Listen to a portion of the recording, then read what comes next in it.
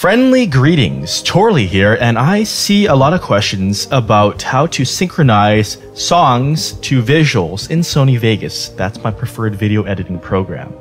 Now I'm going to show you how to do it because I learned and I love to share knowledge. This is MixMeister BPM Analyzer. Like it says, you can get it.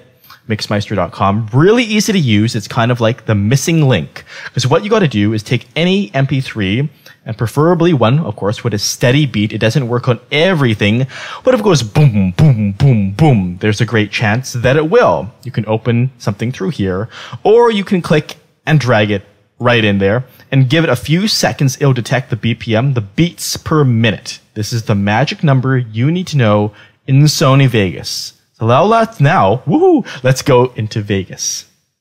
What stays in Vegas, huh?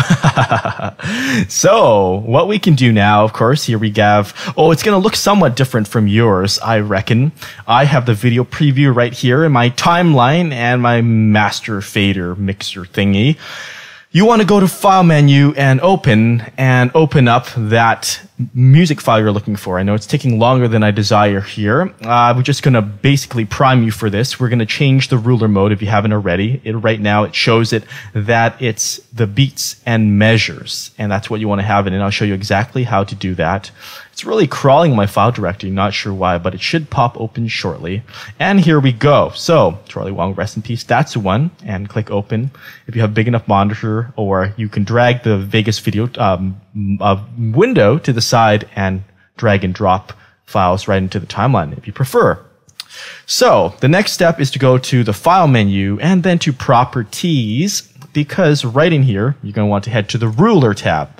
Notice how I changed it to Measures and Beats. Normally, it could be like time. That's what people are expected to see.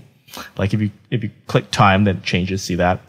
Back to Measures and Beats though, because remember the magic number? And if you don't, go back to MixMeister 134.92. Okay, good stuff. And let's click OK, because that will rescale it. So now we can, and keep in mind this is a rather long song, so for the sake of simplicity, I'm going to click and drag and make this smaller. But you will want to keep in mind with longer songs, they have a tendency to drift because that number isn't perfect. So towards the end, depending how much of it you're using, you want to keep a watchful eye to make sure things are in sync. Let me show you how to do that.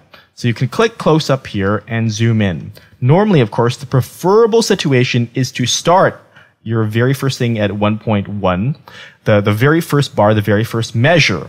However, that sometimes and actually often is not an allowance because there may be background sounds before that. They may be like a reverse symbol that goes whoosh, boom, boom like that, right? You know what I'm saying if you've been in that situation. So usually you can start at the second bar. The good thing, of course, is with Vegas tools, you can later cut out slop if you don't need it at the beginning, but it's just to get a good grip. So let's start on the second bar. And if you need to make this higher, then just click plus, plus, plus, plus, hi there. And we can zoom in. I mean, we're already zoomed in quite a bit. And I'm just using my scroll wheel, by the way. I really recommend having one. Some people swear by a Shuttle Pro, I think, for navigation. Depends what you're really into. And if you're finding it hard to slip and slide, you can options and turn off snapping. But snapping is important when you want to get things to the grid. Do great things to the grid. Okay, so this is a bit off. Sometimes you'll encounter what I call a kinky beat. It's not quite aligned, but for the most part, okay, these ones are going to be, you want to get them close to here, and you don't want to just trust your eyes. Don't do that. Go by your ear too. Hopefully you have a precise sound card where you can click here, and I'll push spacebar to preview. Okay, good.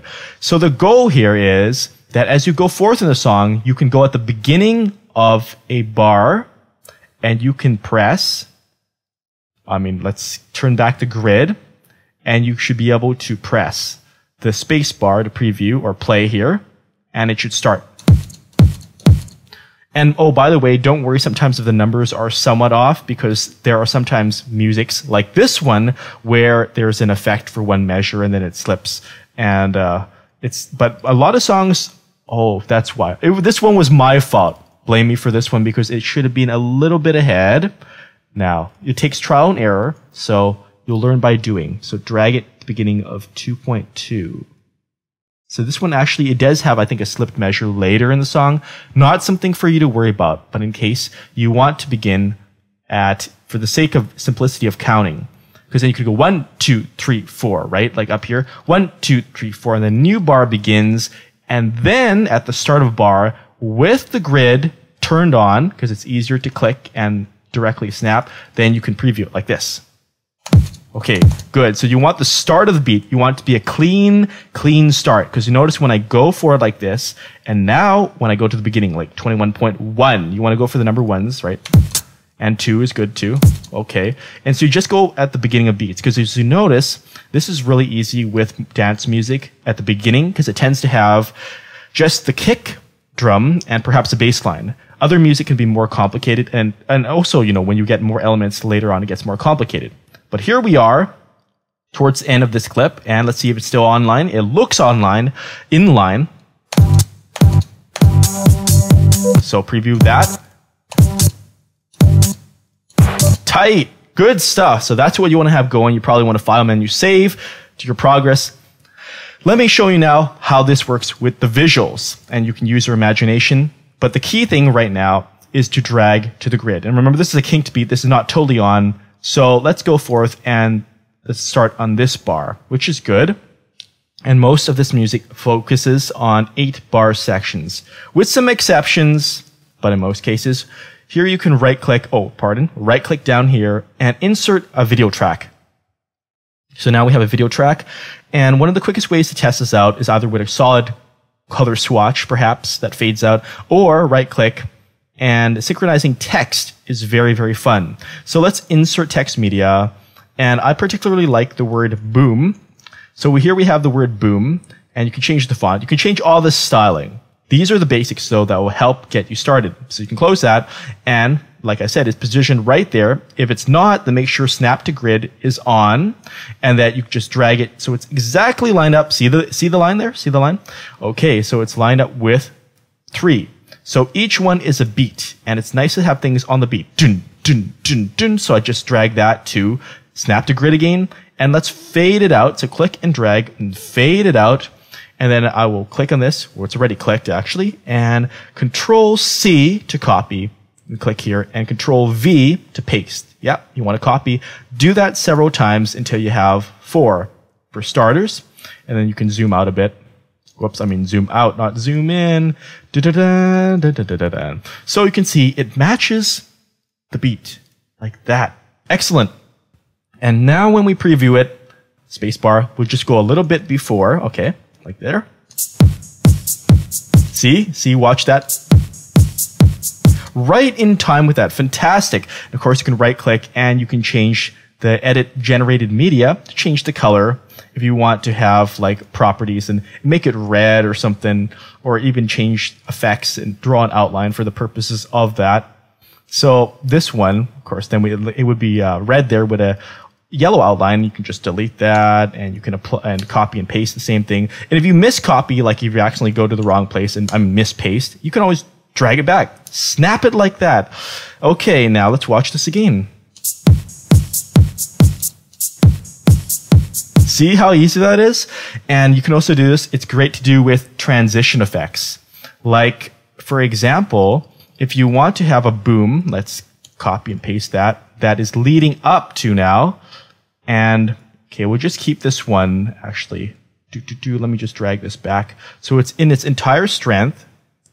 But the thing is, we can add a transition, like if we wanted to right-click and let's see what we want to do. Video event effect sounds pretty good. Oh, wow. Big window. Hello there. And let's see. What do we got? So in my various sort of effects here, Gaussian blur is cool. Oh, you can't see this window. It's like too big. Let me just make sure you can see this here. Otherwise, it'd be very inconsiderate and rude of me. I don't want to do that. I want to help you. Okay. So Gaussian blur. And again, this window is too big. This comes from recording my entire monitor, way bigger than it actually. Okay. So we can start at the beginning of this event's timeline, or keyframes here, rather. You can start with reset to none. And by the end, click here, sorry, and reset to none. And by the end here, then I just click that. You can choose extreme blur. So as you watch this, so it's the last beat there, and it starts and it gets very foggy like that. So it sort of plays out like this, and it'll be a little rougher because I haven't pre-rendered, I think. But if I do play it, see, isn't that cool? Or in this case, if I edit this video event effect some more, it might have been better if it was the opposite. Like if it was very blurred at the beginning, these are all done to aesthetic taste, and none there. So we just quickly reverse that effect. We close this, and now it's like it's leading into the boom. And this is a nice thing with reverse cymbal sweeps, like this. Like that, see? And of course, you can copy and paste. These are very modular, so if you want to replace this with that, you can just go ahead and do that and whatever and just play it again. Like that. See, isn't that tight? And you can extend that principle to other things, video clips, all sorts of stuff. You can, of course, apply it to, it's useful with everything, because once you have your grid established, it is so good. Just imagine how you'll do this with your video. It's so good to do with track motion, or if you're going to change pan and zoom. Like if I right click here, and if I were to choose pan and crop, and again, let me make this window smaller. I apologize for this. Hopefully, okay, you can see everything there. And again, the familiar keyframe. This is one of the nice things about Vegas. So I say that I wanted to, okay, that's the frame there. I wanted to zoom in. And then I just double click anywhere in the timeline and just drag this to the very end with a new keyframe there. And at the start, then I would leave that alone. But at the end, I would change this so it's like 320 or even 120. So it just goes into the middle. And I can right click this. Oh, you can't quite see that. I'll just right click this and I would make it smooth or sharp. Sharp is cool for these things because as we'll see, watch this. Haha, did you see that?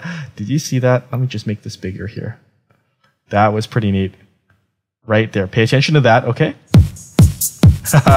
So you can try all sorts of variations. It's really delightful. I've done stuff both simple and advanced. You can layer the effects. But remember, the key thing is that always that at the start of a grid line like this, a grid beat, 1, 2, 3, 4, it should be a clean, prominent percussion hit, because that's what it is, the rhythm. So no matter how far we go in here, one, you notice it's clean. And just like that. So have fun with this tutorial. Please let me know what you think and feel. This has been Torley showing you how to do beat sync effects in Sony Vegas.